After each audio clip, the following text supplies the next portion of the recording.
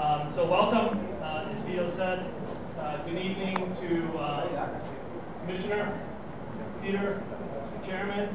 Thank you for joining us here tonight, our friends in the media, and our distinguished partners and guests. Last year, as many of you know, we held the first ever NBA Asia Challenge, along with Solar and with great support, as usual, from the PBA. It's the highest profile event that we had done to date in the Philippines, and we were extremely pleased with the outcome of the event last year. You know, the fan reactions that we get, the hospitality that we receive here in the Philippines is truly amazing, and the NBA appreciates it very much. We also understand the importance of bringing out the players to the market to interact with the basketball leagues, to interact with the local media, and most importantly, to interact with the Filipino fans here. As I mentioned, we're incredibly grateful and humbled by the reception that we always receive here, and for sure, we're asked the same question all the time. You know, what is it like in other countries? And I can say again, there's no country greater that has a greater passion for basketball than the Philippines. So with that said, I'm very, very happy to announce that we will be staging the 2010 NBA Asia Challenge once again. This year's event will be held right here once again at the Araneta Coliseum on August the 27th. And the exhibition game format this year is going to be a little bit different than it was last year. And it will feature two teams, each with a mixed roster of NBA legends, NBA Development League players, PBA legends, and current PBA All-Stars. So the format is a little bit different, but we're very, very excited about that. Like last year, the NBA legends that we have confirmed to participate in the game are an extremely accomplished group, and I'd like to now announce who those players are.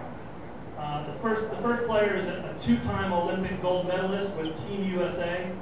He was a 9-time NBA All-Defensive Selection. He was a 9-time NBA All-Star, was voted the NBA's most the Defensive Player of the Year for the NBA in 1996, and in 2006 with the Miami Heat won an NBA championship. He's the only player in NBA history to accumulate 20,000 points, 5,000 rebounds, 8,000 assists, and 2,000 steals.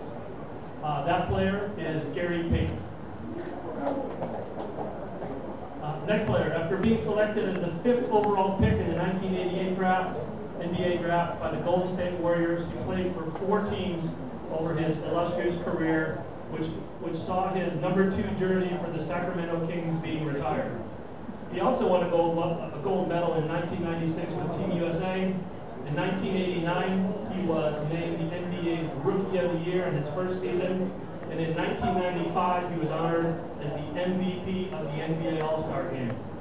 He won an NBA championship as well with the Los Angeles Lakers in 2002. And he's a 6-time All-Star, Mitch Richmond. In 1989, our next player was drafted by the Miami Heat as the 4th player overall. Earlier that year, at the University of Michigan, he led his team to an NCAA championship and was subsequently named the Big Ten Player of the Year. In 2000, he also won an NBA championship with the Los Angeles Lakers. You're very happy about that. He's a 3-time All-Star and was the 1997 NBA All-Star Game MVP. That is Glenn Rice. And finally, our last player enjoyed success at a very early age. After helping his high school team to 3 consecutive state titles, he was named Mr. Basketball in the state of Michigan and a consensus pick as the 1991 National High School Player of the Year. After high school, he stayed in his hometown of Michigan and became a key member of the famous Fab Five at the University of Michigan, and was eventually selected as the #1 overall pick in the 1993 draft.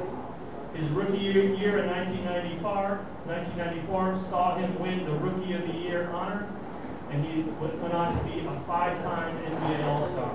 He's only one of 5 active players in the NBA to boast career averages of 20 or more points or 10 or more rebounds per game during the length of his career.